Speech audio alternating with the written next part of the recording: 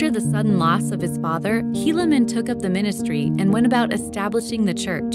Unfortunately, a large group of Nephites rejected his efforts. The animosity towards Helaman's spiritual reforms was so strong that the dissenters determined to slay him and his brethren.